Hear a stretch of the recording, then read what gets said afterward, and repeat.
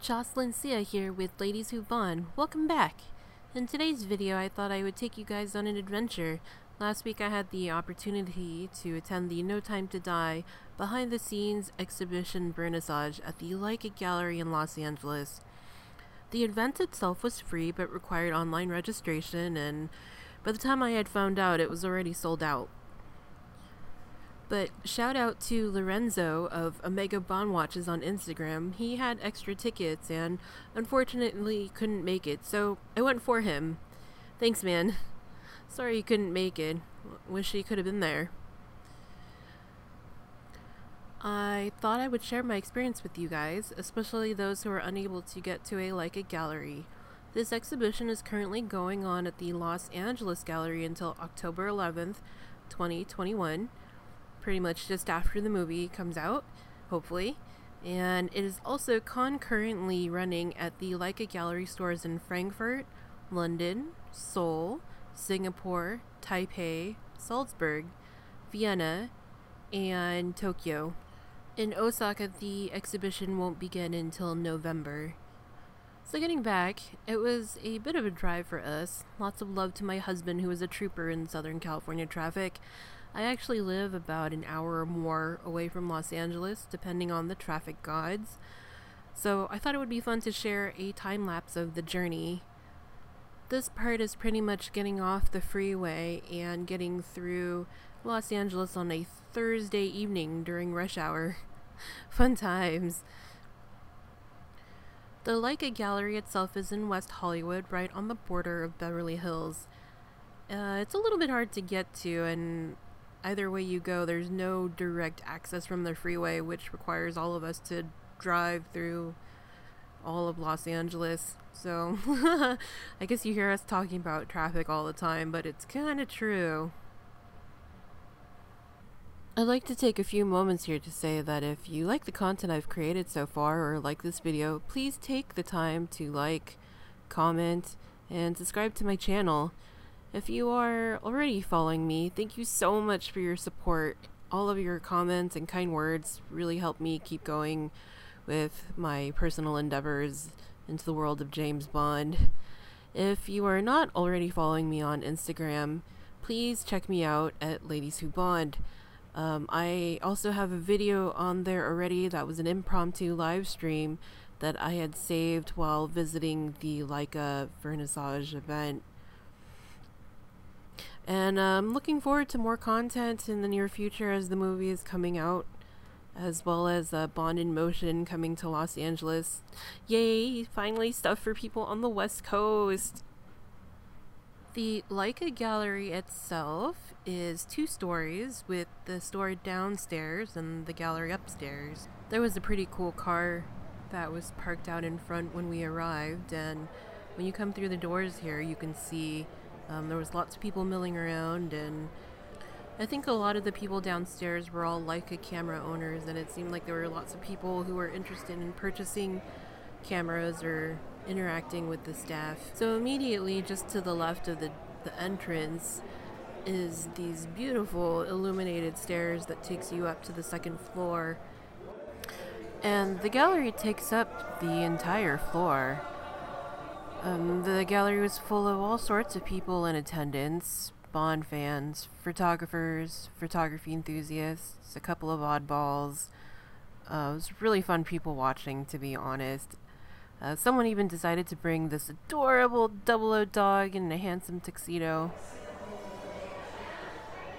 Here, there was this picture of Ralph Fiennes and Daniel Craig, and then they also had a display of the Leica Q2 007 edition camera with a Globetrotter suitcase.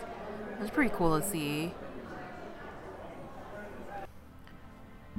So going through all of the pictures here, all 25 pictures were curated by Michael G. Wilson, and a combination of 4 different photographers: Michael G. Wilson, Daniel Craig, Nicola Dove, who is the main set archivist, and Greg Williams. And I was quite surprised that a lot of these photos, they were really nice, and they didn't spoil anything for the movie. As some people might know me, I'm kind of a big stickler for spoilers at the moment, just because I'm waiting for this movie to come out. But some of these photos were quite unique, and you could really feel what these photographers were feeling and really capturing the moment. I really like this one. This one's one of my favorites. The sound guy just out in the middle of nowhere. Quite a few of the photos that were taken by Daniel Craig actually kind of surprised me quite a bit. He has a pretty good photography eye. So I just want to apologize for the quality of these photos. I mean, I took these photos with my camera, but a lot of these photos you can actually find floating around the internet already. So, but you know, for the people who can't make it to the gallery, I thought hopefully these will whet your appetite for the new movie coming out.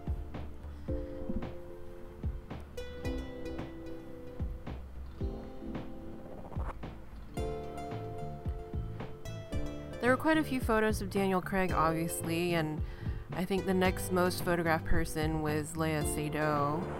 She's got quite a bunch of photos.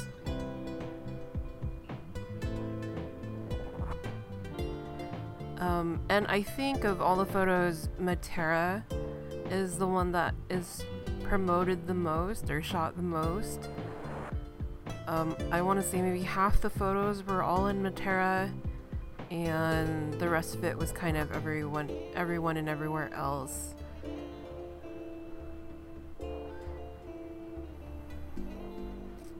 There were quite a few photos on the cars, which I thought was pretty cool.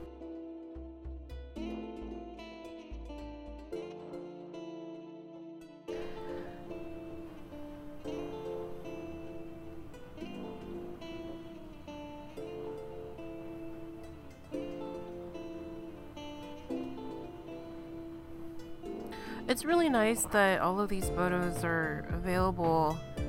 I feel like this is the first time that we've ever really gotten something special and curated to this extent. But maybe I think, you know, with waiting this long for a movie that they thought maybe we should share all the things that they have been doing.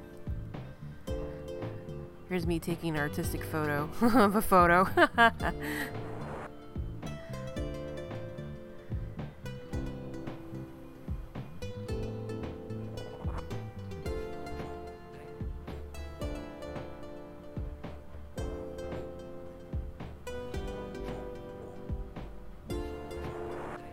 I really like this photo of Carrie.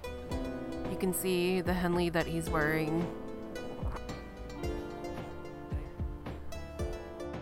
Every single guest who attended the vernissage was gifted a copy of issue number 7 of the Leica Photography International magazine. In this magazine, there is an article about the No Time to Die behind the scenes exhibition, as well as some information on the Leica Q2 007 edition camera. I'd like to share some excerpts from this magazine to help paint a better picture of what the exhibition is like. All of these things are written by Michael G. Wilson. James Bond producer Michael G. Wilson offers a personal insight into his love of photography and explains the thought process behind his selection of 25 images from behind the scenes of the 25th official Bond movie, No Time to Die, all of which are shot on Leica cameras.